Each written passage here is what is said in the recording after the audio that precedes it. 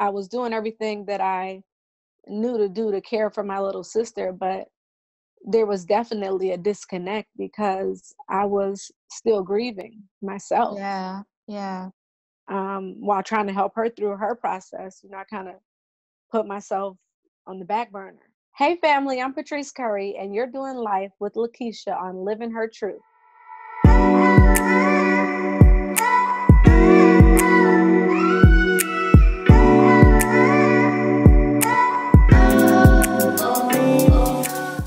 Hey family, welcome to the Living Her Truth podcast, where we have honest conversations about what it means to live a purpose-driven life. I am your host, LaKitia Woodard from LaKitiaWoodard.com, the place where women receive the tools necessary to feel seen, heard, and supported while pursuing their purpose. And now every week you'll learn those same tools through candid and transparent conversations. Patrice, thank you so much for saying yes to having this conversation with me today. Thank you for having me. I really appreciate it. Man, you appreciate it. I'm super excited that you are here. I'm like freaking out right now because it's like, oh my God, Patrice Curry is going to be on my podcast. Like, how awesome is this? How awesome is this? So I like to start off every conversation with just talking about how I come to know the person that I'm having a conversation with. And this episode is no different. So me and you having this conversation today is literally an example of, 6 degrees of separation in process. like seriously. I know you guys have heard of that before, that you are literally 6 people away from knowing somebody. And Right. like with Patrice and I, it's like one person. It's like 1 degree. 1 degree. Patrice and I have a mutual friend. Well, she's my friend, but more like family for you, right? Right. Yeah. Yeah, like your husband's cousin's wife. Yep. So she's my cousin. So she's your cousin. Right. But yeah, but we've also had the opportunity to kind of like hang out way back when at an event that Donna and I, shout out to Donna for arranging this conversation between us today. But we also had a chance to hang out a little bit because you showed up with Donna at an event that we was working at a while back, and we hung out at Papados. Wasn't that Papados? Yeah. Yeah. We hung out at Papados. And so, but that was like way before I had started the podcast. So when Donna was like, you know what, you should have Patrice on your podcast, I was just like, really? Like, like you think so? You think she'll say yes? And you did. And so here we are. Here we are. So let's just go ahead and address the obvious, right? Let's just go ahead and address what everybody is thinking and wondering. So you're married to Eddie Curry, who's a former NBA star, right? He played for the Bulls. He played for the Knicks, the Miami Heat. Did he play for any Bulls? For a little bit of time, he played for the Spurs after the Heat. The Spurs. Okay, played for the Spurs, and then you was also on Basketball Wives LA. Right. And so, I'm curious to know, has your identity got lost behind Eddie Curry? Like, do people address you as Eddie Curry's wife, or do they address you as Patrice? I think it depends on the setting that I'm in. Most definitely in the basketball world. Yeah. Depending on who you're around, you're Eddie Curry's wife, But depending on where I am, it doesn't matter where I am. I'm always who I am. So you might begin to address me in that way, but by the time the conversation is over, you know who I am, and I'm a lot more than just, some man's wife. I know that's right. You better say that. That's right. So tell us, who is Patrice Curry? Well, I'm definitely a wife. I'm a mother. I am a sister and a friend. I am a child of God. I am an artist. I paint, I sew, I do makeup and hair. Do hair, yeah. I'm a chef, I'm a nurse. I might as well be a nurse, right? Because I'm a mother. Yeah, I guess so. I have been known to be a detective. Like, I know my kids hate it right now, but it is what it is. I'm a lot of things. I'm a writer. Okay. You know, I'm an actress. I just haven't got my big break yet. It's coming. It's coming. It is. It's I coming. believe it. It is. We're going to touch and agree that it's Okay. coming. We're going Right. to touch and agree. Yeah. So how did you meet Eddie? That story is kind of crazy. So, maybe a year and a half before he was drafted, I was presented the opportunity to work for the Bulls. Prior to that, I was in the house. Right. Prior to that, I was working at a hotel that was next door to their practice facility. Okay. And so I met a lot of the coaches and, a lot of the management from within the organization, because that is where they house their players. Little did I know this when I got the job, but that's where they house their players when they were bringing them in for tryouts, or in between helping them find a home once they came onto the team. So this was right after Michael Jordan retired. And after he retired, the lady whose position I took over, she left the company also, so that they came and asked me if I wanted the position. And honestly, I almost didn't take it. Really? Why is that? I had a boyfriend at the time.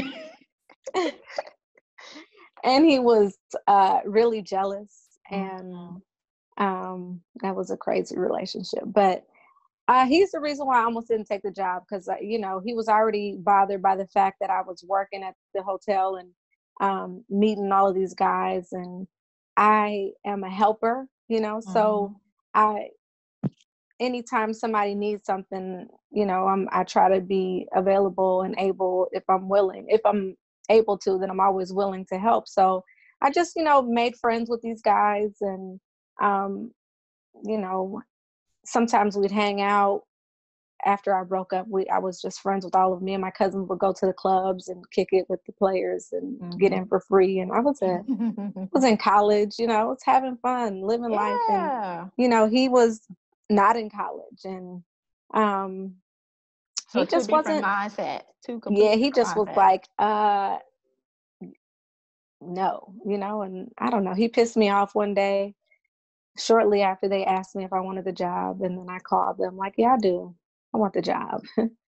So I started working there. And then, I don't know, maybe like a year and a half later, Eddie was drafted. And somewhere, I can't remember when we met. I know I think the draft is in June. I have no idea. Yeah, I think it's June. And so somewhere between the time he was drafted and, October, we met. And I don't know, he just was very persistent. And I worked with BJ Armstrong and Pete Myers. They were former Bulls players, but they transitioned to management, within the head of the house for the Bulls. And so they were like my uncles. We talked about everything. It wasn't a lot of us in the front office, so they helped. They helped. Like, you should date him. It'd be a good thing for both of you. Like, it was a lot of course. And then at some point, once we started dating and, the word got out because he told everybody, I tried to keep it secret, right? I wanted to maintain my position at work and have my life outside of work. But it's funny how you as a woman was worried about your position, and so you just wanted to keep it on the down low, whereas he just wanted to just tell everybody because of his position. It didn't even like cross his mind to like keep it on the down low. I mean, we discussed it. I told him, but um, yeah, I think it was more of like an ego thing for him. Ah. It's a bunch of dudes. Everybody is like, who's that girl? That kind of thing. Like, kind of like everybody's on a quest, and he felt like, yeah, I got that. So, Ain't that something? I'm telling. But anyway, when the office staff found out, I had to have a meeting with the general manager. He's now deceased, rest in peace, Jerry Krause. But he pulls me into his office, and he basically pulled us both in his office. Oh, okay. I was about to say, were you the only one who's okay? And he's go ahead. like, I heard you guys are dating. I think it's a good thing for the both of you. I had just lost my mother, so they probably felt like, this is great for her. He'll be able to help her through life or whatever if this works out. And they felt like I was good for him. I'm 3.5 years older than him, and maybe she'll be able to help him through things. And so, he gave us our blessing with the request that we keep work and private life separate. Okay. And then I'm pregnant.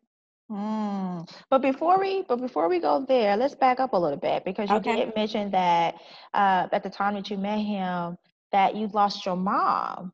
Let's talk about that, because here on the podcast we always talk about, well, I know for me, I'm open and transparent about different traumas that has gone on in my life. And I know everybody's trauma is different. And so with your mom, like, that was a really traumatic experience. So do you mind going into details? I don't mind. I don't have any Kleenex in here, so I hope I don't cry. Okay, so all right. So when I was 14, I was a freshman in high school. My mother told my older sister and I, who's my older sister's 3.5 years older than me. So I was a freshman, she was a senior, and she told us that she had contracted HIV from her fiance. I was 14. He died when I think he probably died like 2 years later. That was tough for me because I hated him. Oh, I did. I hated him. And so that just made the whole situation worse, because I didn't hate him until then. Okay. I didn't necessarily like him before then, just because I didn't understand her attraction to him. I don't know. He seemed weird to me, but I was a kid, and I was a respectful kid, so I kept my thoughts to myself. But when I found out that she was sick, and it was because of him, and then I watched her care for him until maybe a week or two before he actually passed. As the days went on, I just liked him less and less, because I don't know, I felt like I was bearing witness to what was about to happen to my mother whenever it happened, and it bothered me that she was taking care of him, even though he was the reason that she was going to be in the same exact position. And on the one hand, as I grew up and I realized, that was what she was doing was more a lesson in love, maybe, than anything else. I don't know. I kind of resented her for it. Yeah. Oh, I could totally understand that. But how, so you was 22. So he died when I was, I think, 16 or 17, maybe 16. My mom, at some point between his death and the time that I was a senior in high school, started dating. She came and told us that the condom broke and she was pregnant. And of course, my thoughts are like, so what are you going to do? She said she was having her baby. She's like, I tried to get an abortion. I went to the clinic twice and I just couldn't do it. The first time I couldn't do it. I had to leave. The second time, while I was laying on the table, her hand just ran across my belly as if she was saying hi, and I couldn't do it. Ooh. So of course I'm worried, like, you're going to bring a baby into this world knowing that you're sick. Like, what about the baby? Like, who's going to take care of the baby? Like, I'm thinking all of these things. And she reassured us that she was taking her medication and that the baby would be fine. And my little sister was born, disease free. Oh, she God. was born. She took her antivirals every day, and she had a healthy baby. Oh, thank God. But my mother, that point when she got pregnant and started, carrying to term, that's when I could see the decline in her health begin to shift. Oh, wow. It was as if all of every good thing that she had left, to keep her healthy, all went to the baby. Oh, wow. And, she never really, truly recovered from it. So by the time my sister was 4.5, from having my sister. From having your sister. Yeah. I mean, she never got back to herself, her healthy looking, feeling self. And she had been through a series of cocktails trying to find the right one for her. Back then, this was, the late 90s, 97, 90. She had my sister in 96. 96, 97, 98, 99. She died in 01. It was a series of trial and error for the medication. So, you take this set. If this works, cool. If it doesn't, these are going to be some side effects you might have. And then, come back and we'll try something else. So by 2000, November of 2000, she had to spend all of November in the hospital. The medicine was just, really messing her up. She had developed stomach ulcers, and her stomach was, swollen and distended. She looked like she was maybe 6 months pregnant. And she just was, beginning to look like she was withering away. Yeah. So I would go to work at the Bulls facility. I was still in college at the time, so I'm working in the suburbs. Living, on the north side of Chicago. Then I have to go downtown Chicago to go to school in the evenings. And then from school, I would go to the hospital to stay there until they kicked me out, and go home and do it all over again. At the time, my mom's sister was present, so she was helping with my little sister. So, my focus didn't have to be on her. And so how was your mindset? Okay, first off, from the time that your mom got really, really sick and she passed away, what was the time frame between that and you meeting Eddie? So my mother died in August of 2001, August 23rd. And I can't remember if I met Eddie after that or before that. But definitely around that time. I think it was before. I think I met him in June or July. But yeah, so definitely around that time. So you probably didn't become official until after. Oh, for sure. After we the weren't passing dating. Of your mom. Yeah, we weren't dating then at all.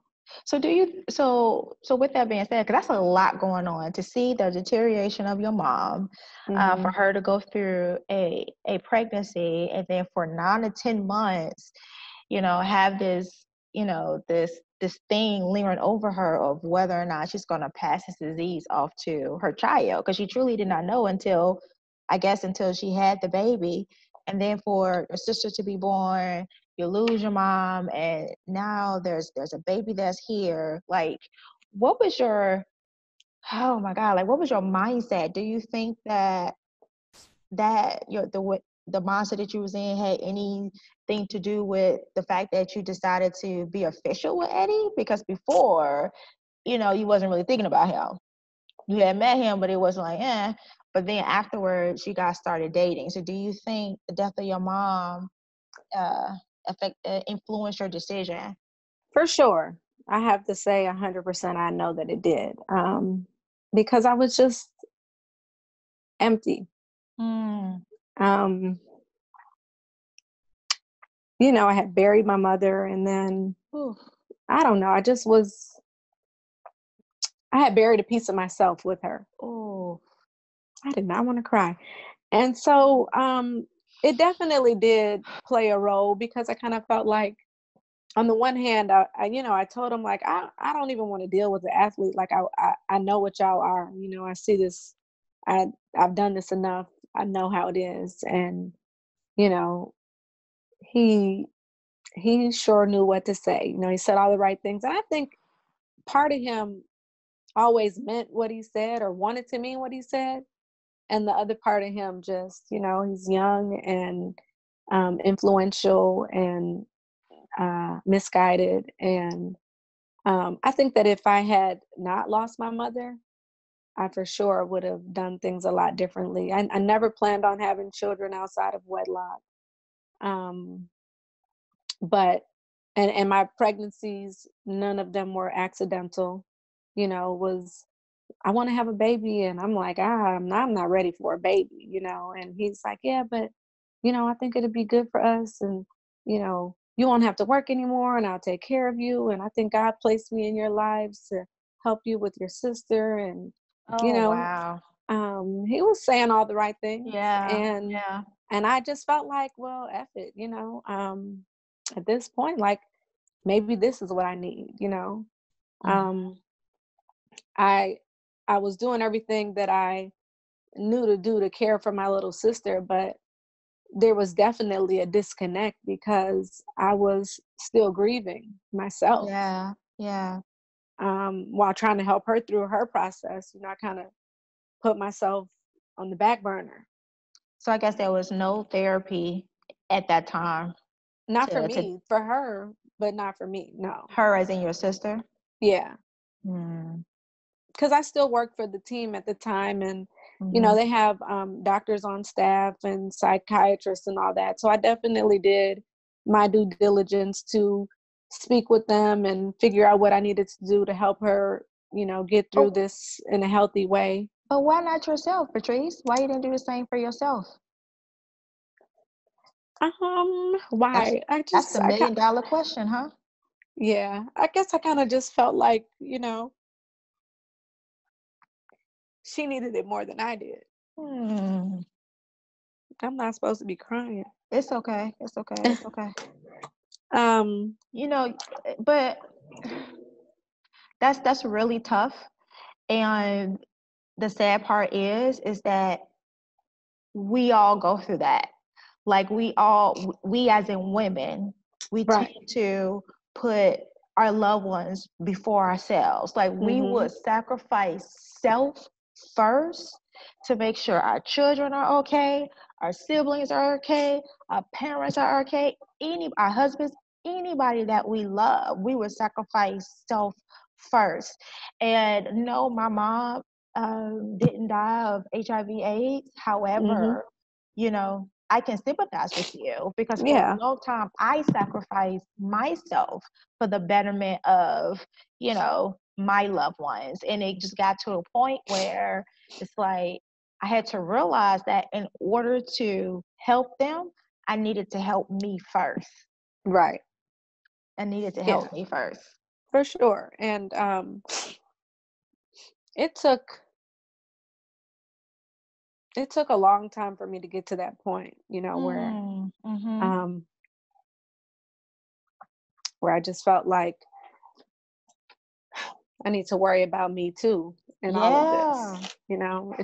It took a while. It actually took more trauma for me to get there. Which is a lot of our stories as well, you know, which is a lot of our stories as well. Oh my goodness. Are you okay? Yeah, I'm fine. I just don't have Kleenex in here. So I'm using, a okay. beauty blender. Sorry. It's okay. You gotta do what you gotta do. This is why I coach, when I coach women, I make sure that they have gone through the healing process, because when we let trauma go unresolved and we move on with our lives and we become successful, right? Or we get into relationships where they're like the perfect relationship. This is everything that I want and that I need at the time. What we fail to realize is that unresolved trauma is still affecting our decisions, and it's affecting how we show up in the world, even For though sure.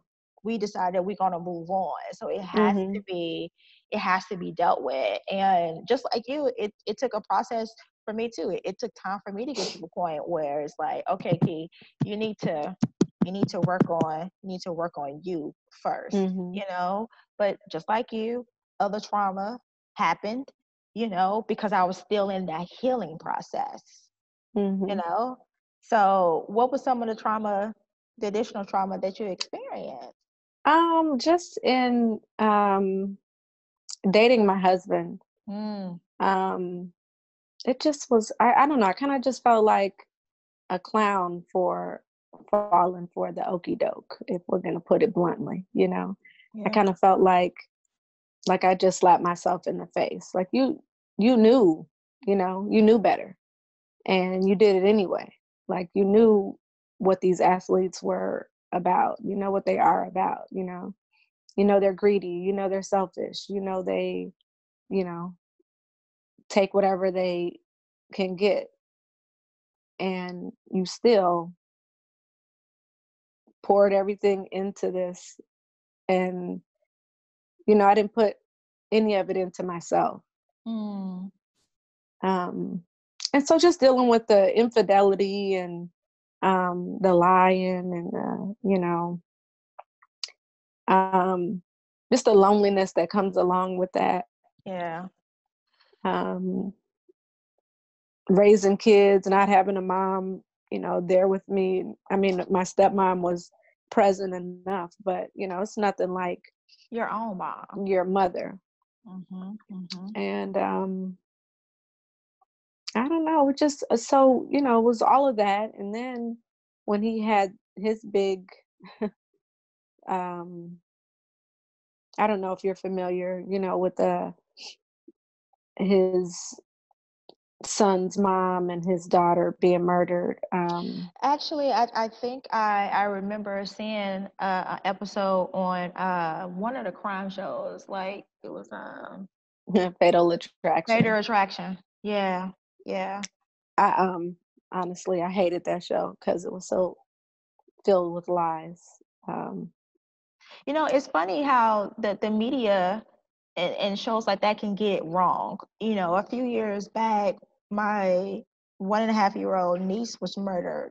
And of course there was news coverage about it, and everything was wrong.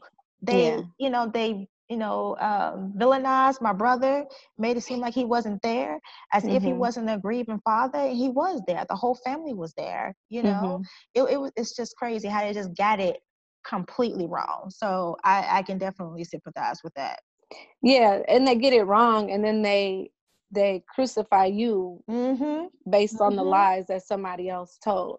Yeah. And for a long time, all of that stuff really was damaging for me because I was still not healing myself, and I was still, I just felt like, damn, like, what else? What else is going to happen? Like, what else do I have to go through? When is it just going to be good, And I don't know, that was really tough as well.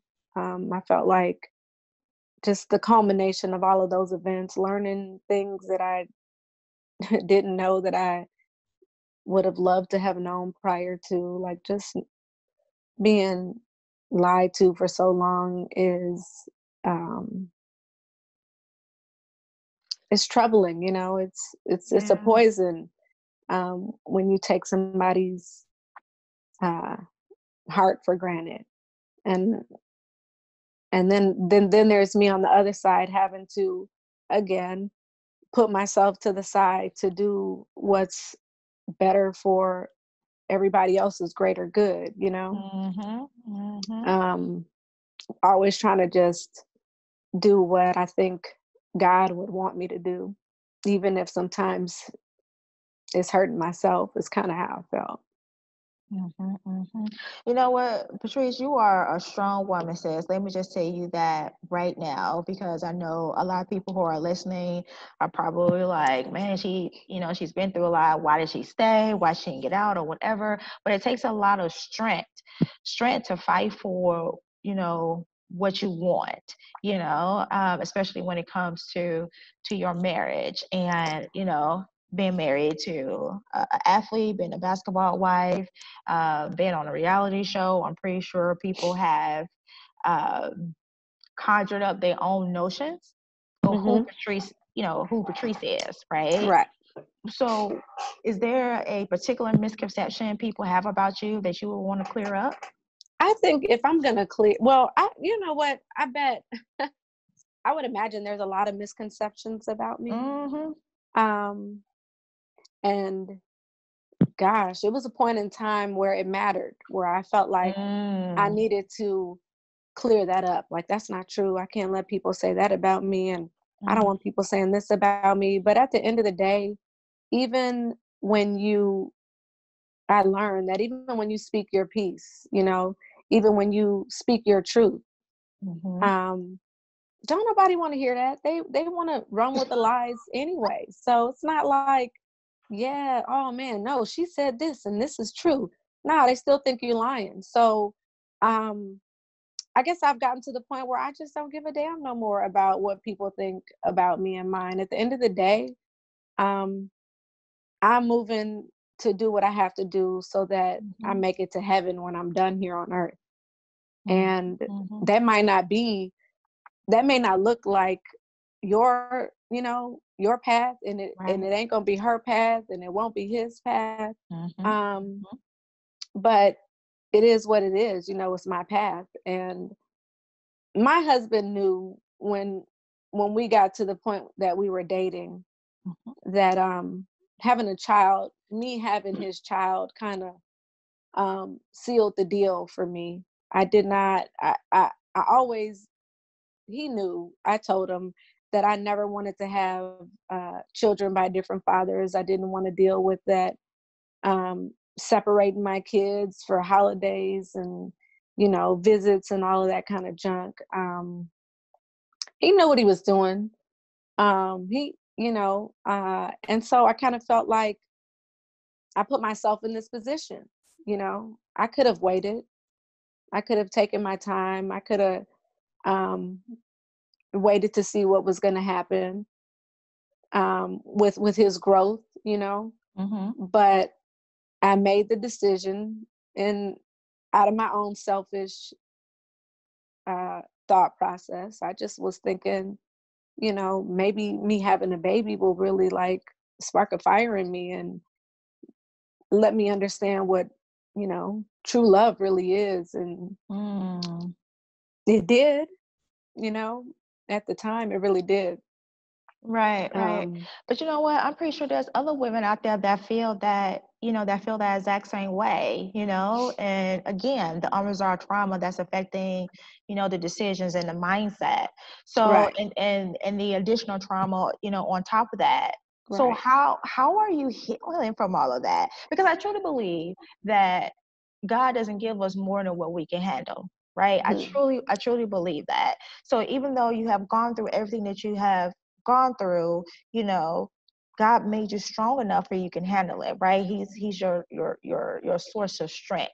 But how are you healing from the trauma? Because there still needs to be some healing that needs to be done. Yeah, for sure.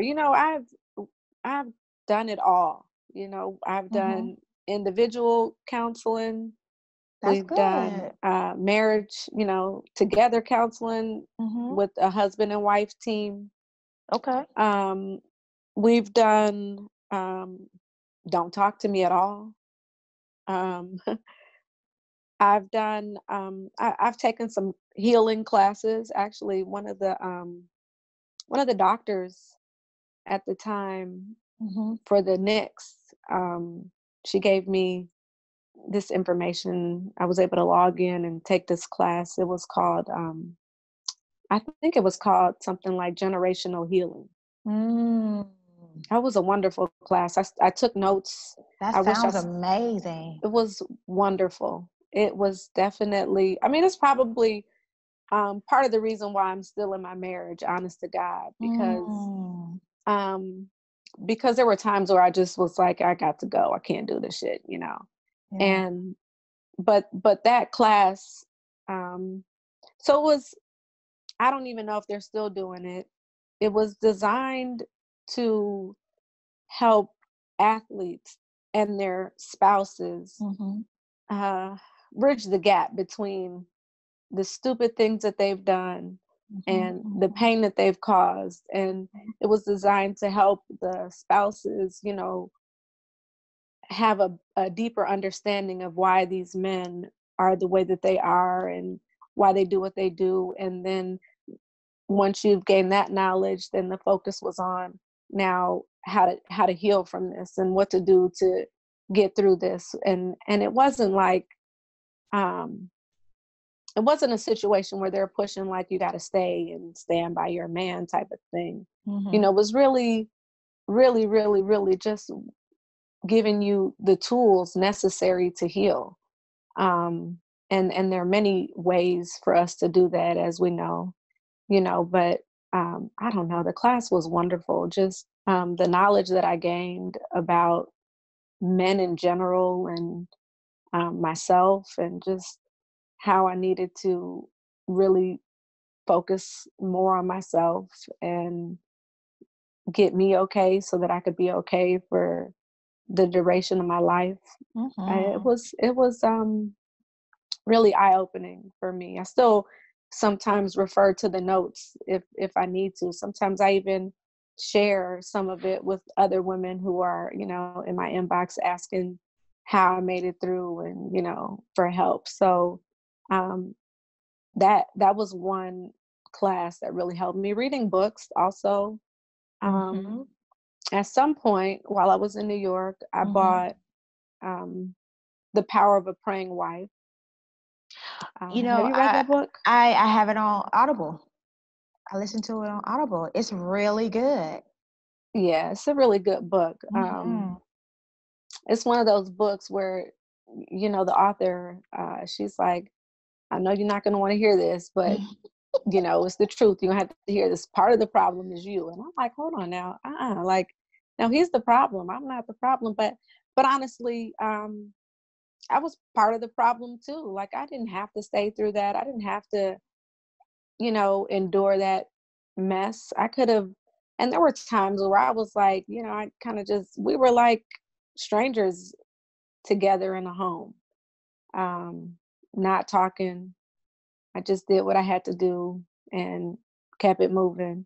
Um, but that benefits nobody. Either you're going to be in a relationship and work it out in love, or you're not. So I don't know. That book really helped me. It helped me also understand um, just what a wife's role really looks like in a relationship and what a Mm-hmm. husband's role looks like, and why men have certain expectations that pretty much are misaligned with ours in different instances. Like, men require their sexual needs met, whereas we feel like our emotional needs need to be met before sex is even an option. And it just, Mm-hmm. it bridges the gap between what we see as women and what they see as men, and how we can just cover our families and our husbands with God and his word, and pretty much get through anything. Yeah, you know, that's Oh man, you said so much. But yes, I do love that book too. And I think the one thing that we as women that we don't do that we should do is recognize our contribution to the problem and the issue, because we're Mm-hmm. so quick to blame the man and put everything on him, not to give the man an excuse. That's Right. not what we're doing, but we Right. are recognizing our part of the problem. Because even me and my relationship, we haven't been as married as long as you and Eddie. We've been married for like 5.5-ish years. And just even recently in my marriage, I had to, like check myself and realize how I'm contributing to the communication issue that's in my marriage. So what am Mm-hmm. I going to do to change me in order to understand him so things can change for the marriage as a whole, Yeah. So that's the first thing. And then another thing too, to go through as much as you have gone through before Eddie and while you've been married to Eddie, most women are probably listening to this like, oh, I would have left him. Oh, Right. it would have been done. But I think it takes a lot of strength to hold on and fight for your marriage. You know what I mean? Especially if it's Mm. not a situation where you're like in danger, if you will, where Right. you're in Yeah. danger and your kids are in danger.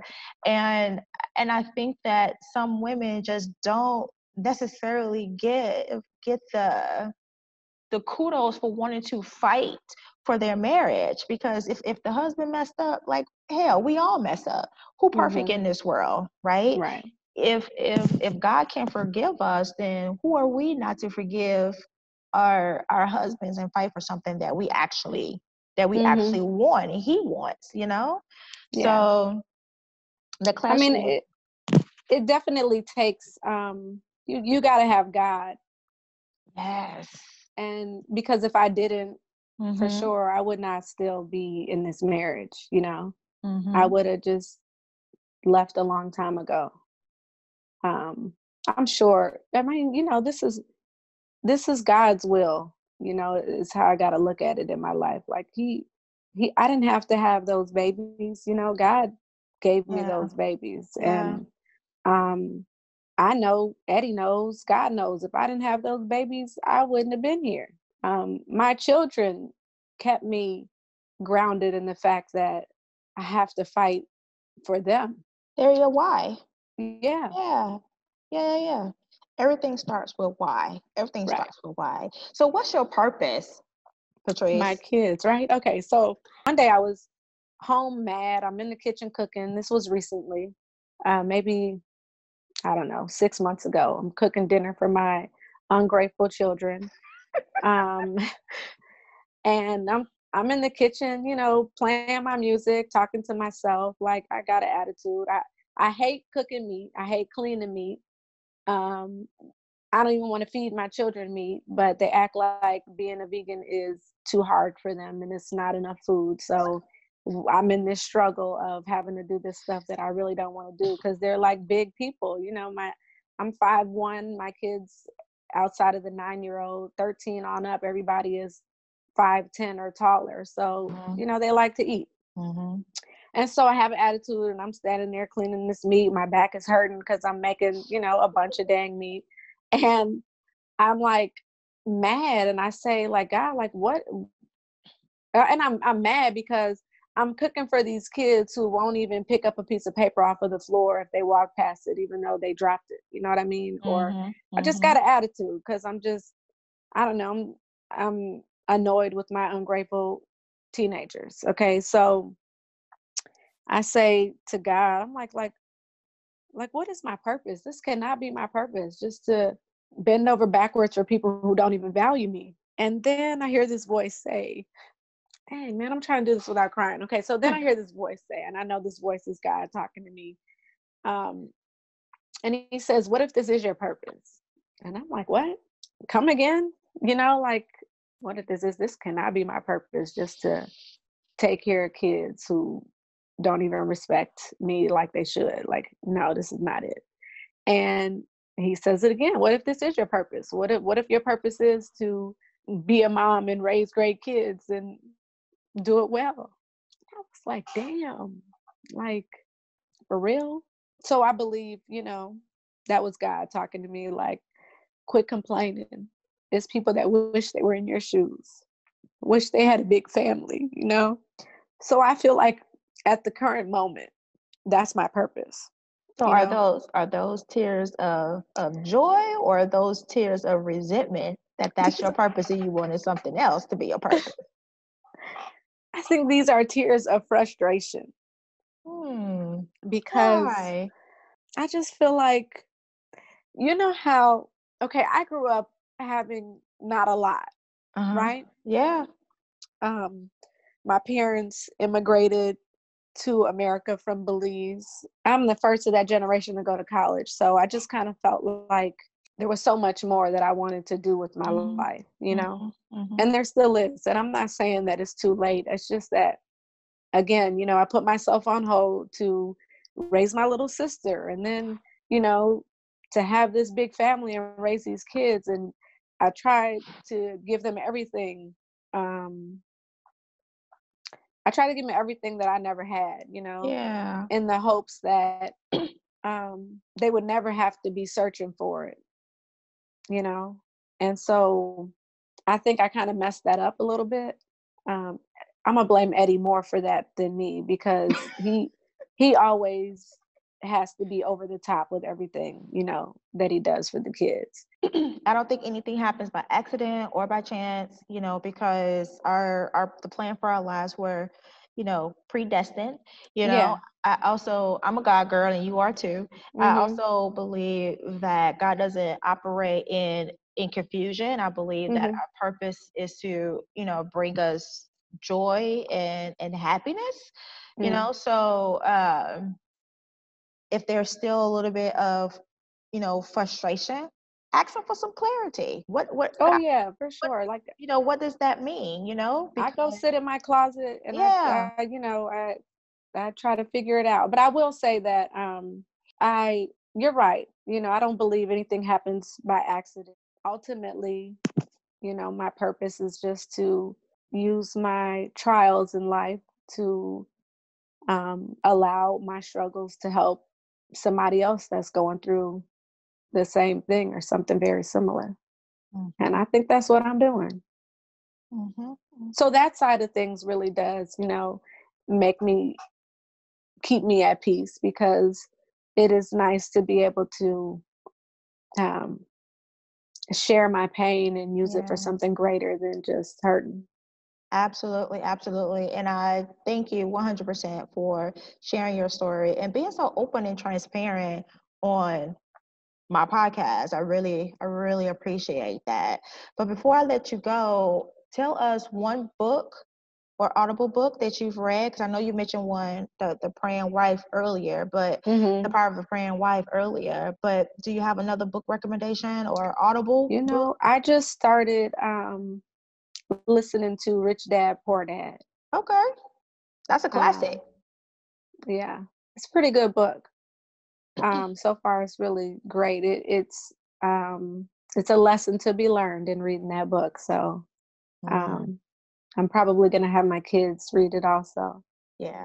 Or Definitely. listen to it. Yeah, definitely. So one last question. When describing the meaning of living your truth, complete this phrase when you hear these two words, okay? Self-awareness, purpose. What's your third word?